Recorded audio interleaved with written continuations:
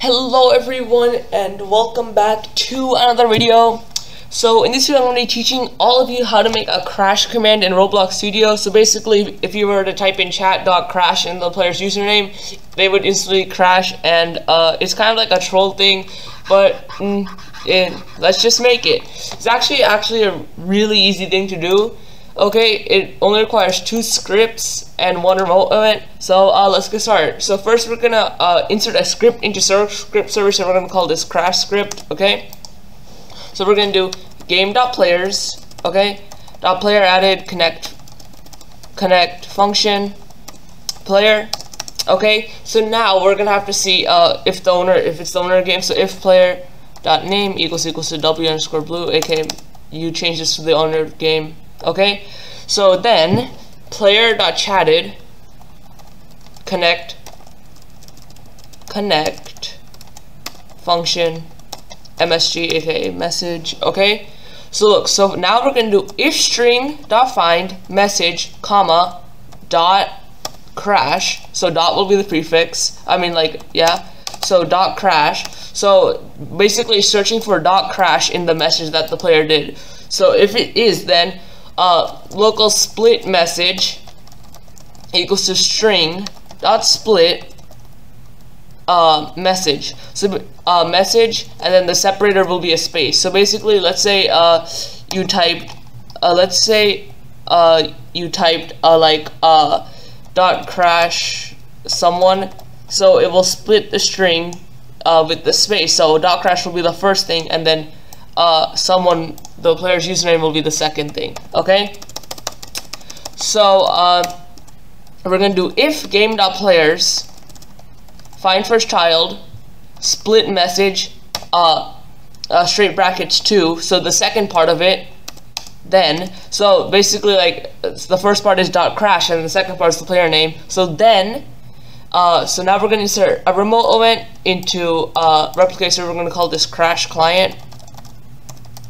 Then we're gonna do game.ReplicatedStorage.CrashClient. No, not replicated first. That's storage. Not CrashClient. FireClient, and then we're just gonna copy this. Okay, the player, and yeah.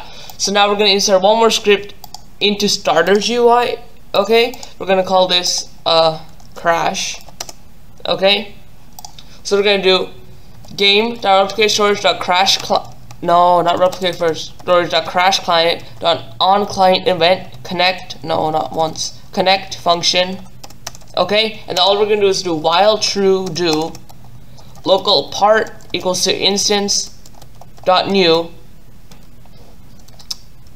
part comma workspace. So basically, while true do, there's no wait once, so it will do infinitely, right? I will just keep spawning parts in the workspace, and since this is local script, it will only happen to that player, and we'll just keep doing it, and it's gonna crash. Okay, so let's see if this works. So I'm gonna publish the game we're just like do crash test, and let's see if it works. Okay guys, so we are in the crash thing. Okay, so let's say if I do dot crash, it's not gonna happen because they're not in the game. Okay, but let's do dot crash w_blue.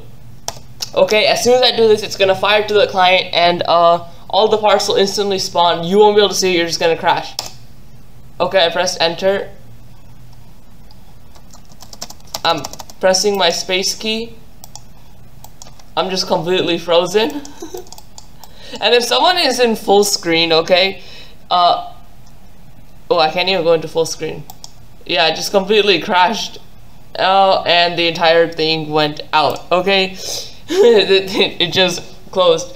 So as you can see, it worked. So guys, I'm not gonna upload this as a model since I might get like banned for it. You know how Roblox is with their moderation, with their trolling crap, and then you can get permanently banned for it. I'm not gonna risk that, so I'll just put the scripts and directions in the description. And so that's the video, guys. I hope you enjoyed. Be sure to like, subscribe, and turn on notifications. Bye.